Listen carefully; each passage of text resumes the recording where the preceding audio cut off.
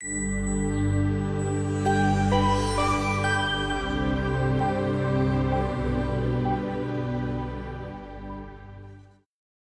Jim, for the presentation, and thanks for the invitation. My first slide, so beyond NIH-related funds, these are my disclosures related to corporations and industry.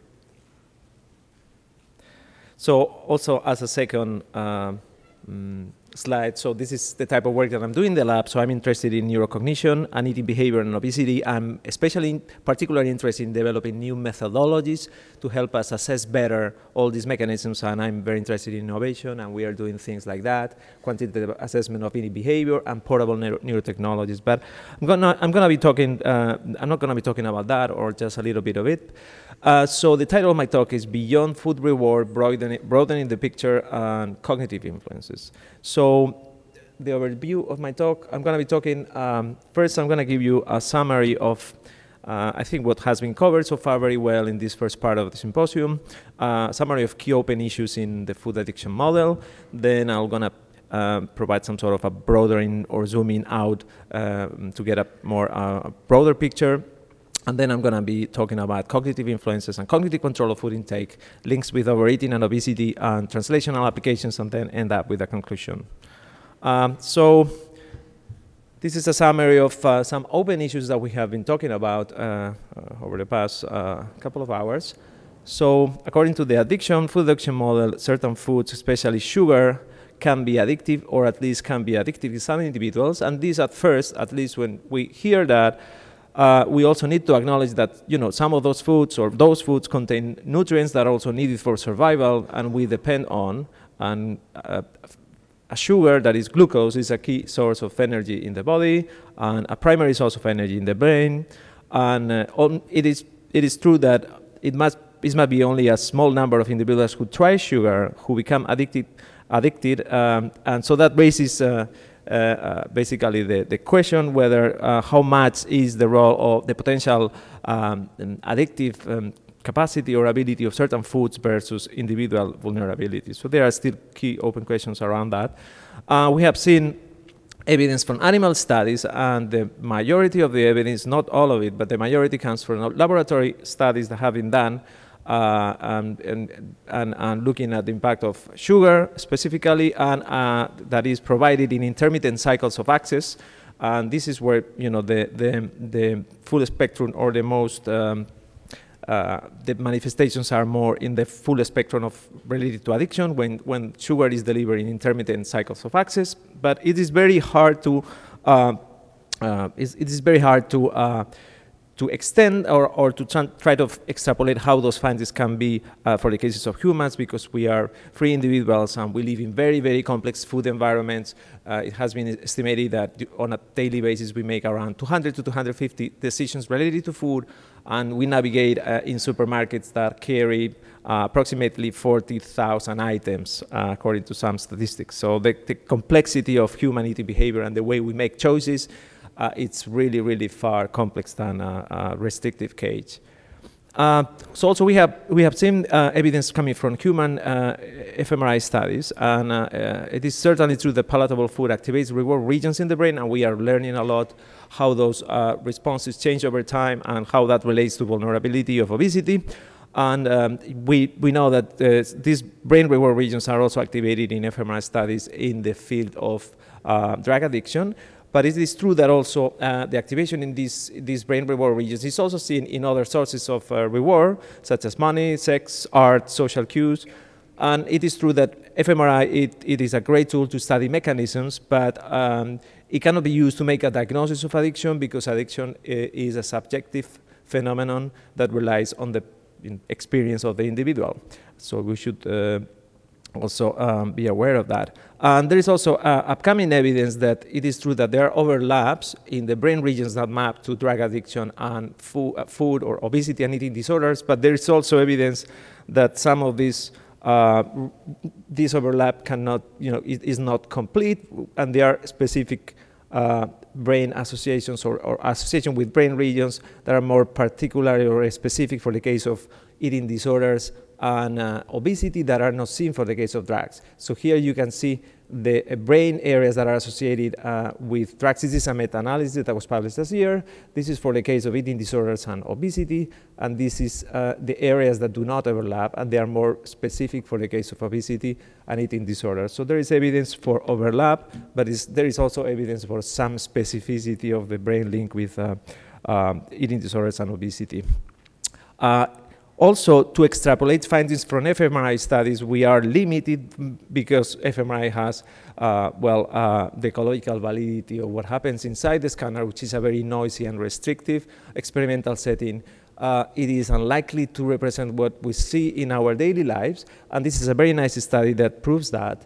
If we put participants on a brain scanner and ask them to perform a daily activity such as peeling an apple, and we get the brain activation, and then compare that with the brain activation that the same participants do when they peel the apple, but in a natural environment using a portable technology that is called FNIRS, that basically is something like a portable fMRI system, something like that. So the activation is very different. So that's kind of a lesson that we need to also be aware of the limitations in terms of ecological validity of what is being found with fMRI. And also, very importantly, implications for treatment. So if certain foods are addictive, so a pillar of treatment will rely on abstinence. And foods will be labeled or tagged as bad and bad or food, right? But we also have to be aware that some of this has been tried in the past, and we can learn, or at least get some ideas, or have an idea of what would happen if some such consequences would be tested. And we know from the literature in obesity that low-carb diets are hard to sustain in the long run and may even affect mood. This is the results from randomized clinical trials. And we also know from psychology that rigid versus flexible restriction, well, people who tend to be more rigid in their approach to food, they tend to be more associated with weight gain and binge eating. So it is more favor a flexible restriction in the treatment of obesity. And also treatment of eating disorders. For instance, the closest construct, which would be binge eating disorder, focuses on the roots of the problem and underlying issues and managing relationships with food. And even this is what actually most people from the eating disorder community express, that the demonization of food may even promote guilt, stress, and even facilitate the overeating cycle, would be becoming some sort of counterintuitive or paradoxical. Also, there is a lot of work to be done in terms of identifying the specificities of the construct. So the similarities and differences with binge eating disorder, and this is a recent article that actually suggests that food addiction can have a role as a subtype of binge eating disorders. We have heard a lot over the past 2 hours around that. So if we broaden the picture, and for future studies, we need also to consider the impact of 3 components here. So one is definitely food, but we also have individual vulnerability or individual predisposition, and importantly, the context. So this is pretty much the 3 key components of the food reward association. So we know that from individual predisposition, by itself, genetic influences are, or can be, very, very dramatic and important, and these are extreme examples, but a single mutation in the leptin receptor gene can basically lead to a phenotype, extreme phenotype of compulsive overeating that can be corrected by leptin administration. And we heard a lot about that during the discussion from Hisham, but also at a more common level, so carriers of polymorphisms related to dopamine receptors, such as the TAC-A1 allele of the DRD2 gene, carrying this allele can also confirm vulnerability to the dynamics of brain responses to food and having impact in habituation-like processes and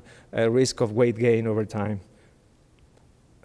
And regarding food, we need to know exactly what type of food is the food that has more addictive capacity or ability. It is sugar only, is it fat, is it a combination of both, is it palatable food, processed food, we need to talk about doses, thresholds, and patterns. But I think it is also very important to talk about the context, which is one of the key forgotten components here. So I think attitudes to food are very, very important. I hardly mentioned in, at least experimentally, it's very hard to manipulate those things, but I think we need to be creative in the future and come up with experiments that also test the impact of the context. Attitudes to food, so dieting, preoccupation for food, perception of food, and rules around it. It is true that over the years, our relationships with food have been becoming more and more and more complicated. So it's not only about being healthy, it's about being sustainable, it's about being organic, it's about being according to the community. Or there are so many rules that are piling up, and it's very hard to keep up with all the rules. That basically provides a lot of load and burden and difficulties for us to choose what to eat, and creates anxieties, especially in people who are already preoccupied by food. And there's also a very important role of stress and emotional influences, and also social-cultural environment and values, and the role of body image, because let's not forget that a lot of the, or many motivators for losing weight are related to the concept of body image, not only related to health, and the benefits of losing weight, but also the social value of having a suitable body or socially accepted or a good body image according to social standards. And also societies where availability of alternative rewards, we need to address whether this is the same in individualistic societies versus collective societies who have access to other sorts of, or who have more access by default on additional sources of reward, like social reward by default, versus individualistic societies. So there's a lot of things that we need to be addressing and researching regarding the context. So the majority of, or the studies that we have seen regarding neuroimaging, basically what they show is basically looks like a microscopic view of the problem. So we have reward-related brain regions, some cases like restricted to specific regions, and then the role of appetizing food that typically is injected or tasted during the scanners. But also the reality is that there is much more than that. We have cognitive control influences, homeostasis, and then the environmental contributors, which are at the family level, at the microenvironmental level, like neighborhood or communities, colleges, school, and then microenvironmental level. So we also have the role of policies, etc. So all that ultimately impacts and modulates the association between reward-related brain regions and food. So I'm going to be talking about, in the second part of my talk, about cognitive control of food intake, and is the third factor. So we heard a lot about reward, obviously, that is in the center, and homeostasis, the role of energy balance and appetite regulation at the basic level. But beyond that, we also have cognition, and humans, actually, we are particularly endowed with parts of the brain that are uniquely human and actually support these high-level mental processes. A great example of that is a hunger strike. So we humans, or some humans, are able to basically fast till death for political reasons. And this is a very nice example coming out from a diary of Bobby Sands, who was a political activist and poet who died out of a hunger strike in 1981. And as he was going through the hunger strike, he was writing how he was feeling about it. And he was recording the desire for food that he developed, and then the internal fights that he had. But then at the end, the body fights back, and he says, and the primary consideration of all is the mind. The mind is the most powerful thing. So this gives you an idea that we humans are capable because of a cognitive reason or abstract symbolic reason to fast till death. And that's something that it's very powerful, and we also have to study more in detail. But at a more daily basis, we are typically confronting on a daily basis, we have the dilemma of an environment that is full of appetizing food, and then we need to fulfill our internal goals, which are, in most cases, stay healthy and control weight. So we also have an intersection or a balance or a conflict between these two components, and actually these components map to different, partly differentiated brain regions, but also very integrated. And we can see here where pretty much these areas map to. And executive functions, which are these areas that I mentioned here in green, basically, are important to support goal-oriented behavior. So our ability to eat based on goals, so to implement rules or norms or what we know from dietary advice into the way we eat. So to be able to do that, we need good and healthy working or functioning of these regions. And executive functions can be divided into three key components according to cognitive psychology models. And inhibitor control, that's one, cognitive flexibility, and working memory. And it is thought, or it is believed, that more complex cognitive mechanisms or processes, such as decision-making, arise from a combination of these three key components. So I'm going to give you some examples of the power of cognition to modulate food reward responses in the brain. So these are neuroimaging studies using either PET or fMRI here, where subjects are asked to voluntarily control hunger.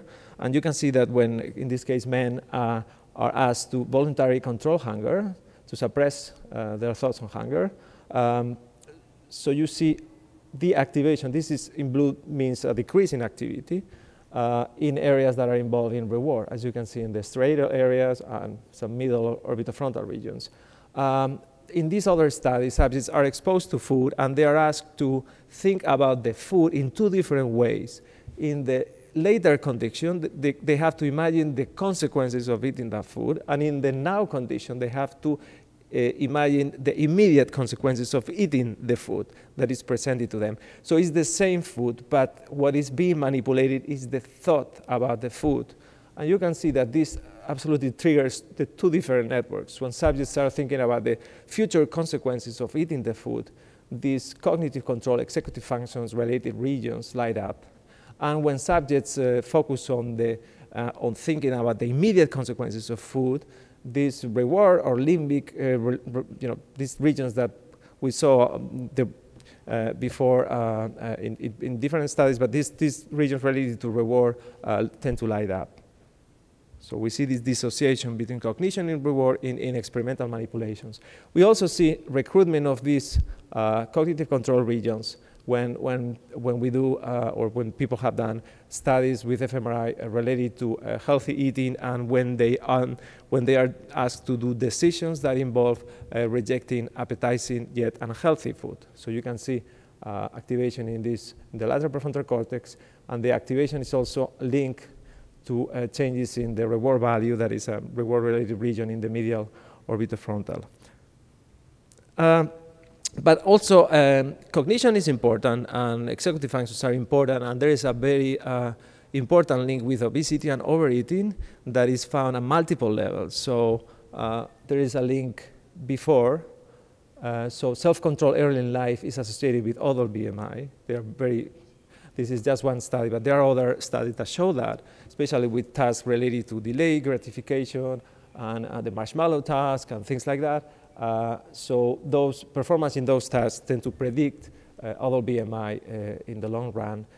During obesity, there is also an association, and BMI is inversely associated with prefrontal brain perfusion and performance in executive function tests. So there is a lot of here studies. These are just two examples. And this is a systematic review that actually shows an association with the specific aspects of cognition, especially in the area of executive functions, in association with eating behavior and BMI. But also after, so weight loss following bariatric surgery tends to be associated with a small improvement in executive functions. So we see association before, during, and after. There is also a link between some aspects of cognition represented by personality factors, which is another way of looking at it. So conscientiousness, which is a personality factor that maps well to this dorsal dorsolateral prefrontal regions involved in executive functions. So it's associated with weight stability during pretty much long periods of time. These are studies that were done in thousands of individuals that were followed up to, I think, 40 or 50 years. So there's a strong association between scoring high in conscientiousness that we know maps to these cognitive-related regions and weight stability. And also weight loss maintenance. So the National Weight Control Registry, that one of the founders of it is here on my side, Jim Hill. So studying these guys who are kind of like the elite club of obese, who are really, really good in keeping the weight off for a long period of time. If we look at their brains, they show signs of higher activity in these cognitive-related regions. So in the lateral prefrontal cortex, there have been some very interesting fMRI studies that actually line up with this evidence in terms of with the links with personality. There is also some link with causality. There is some brain lesion studies there are certain lesions in the brain that can lead to overeating. We know that from the clinic.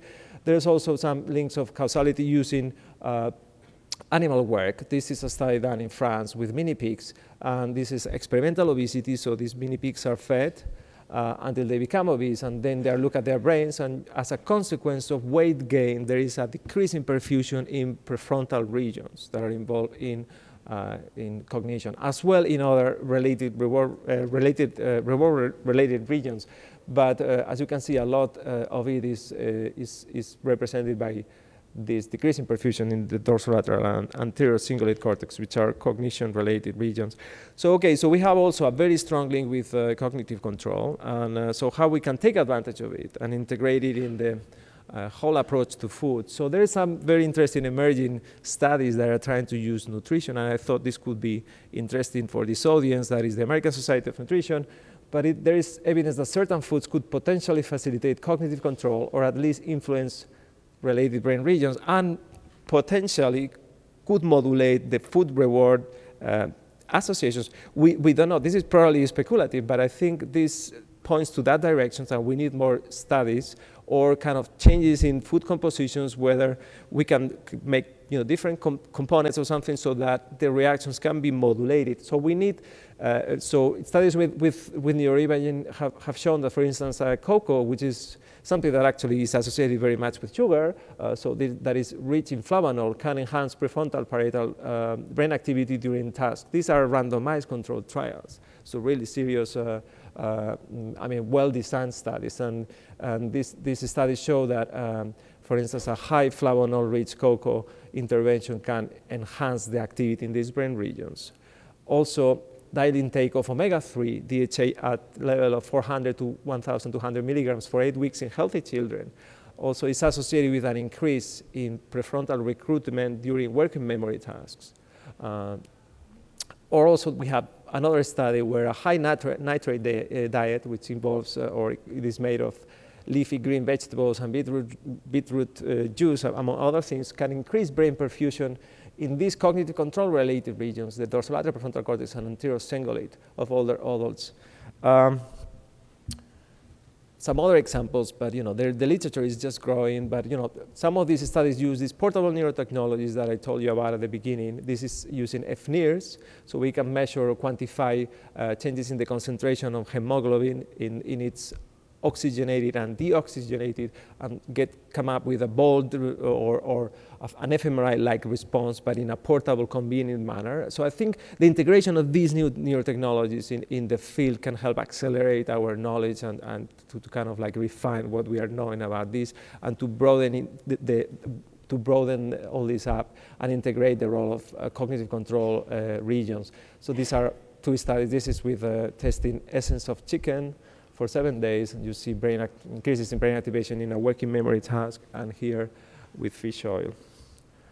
There are other strategies that could facilitate cognitive control and potentially also modulate reward-related brain reactions or responses to food reward.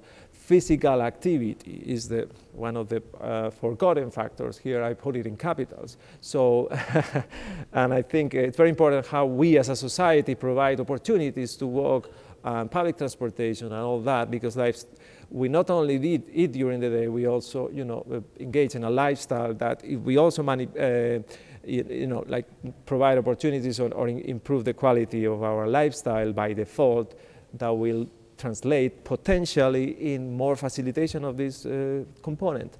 But other approaches could involve mindfulness, medications, cognitive behavioral therapy, cognitive training, neuromodulation. I have special interest in, at least at the experimental level, in testing non-invasive brain stimulation to enhance cognitive control and potentially help lose weight, also neurofeedback. So to conclude, the food addiction model offers a perspective to study the influences of food reward on eating behavior. However, at present, there is only limited evidence for its application and validity in humans beyond extreme phenotypes related to binge eating disorder that we have seen before. So to extrapolate the food addiction model to the whole obesity, I think that there's a lot of research that needs to be done, but we are not there yet. So cognitive control plays an important role in the regulation of food intake in humans, and it's a key mediator of brain responses to food reward, and is relevant to resist and overcome food cravings, overeating, and obesity. And interventions targeting cognitive control and related brain regions represent also a promising alternative strategy to promote healthy eating and healthy weight. And that's it. Thank you.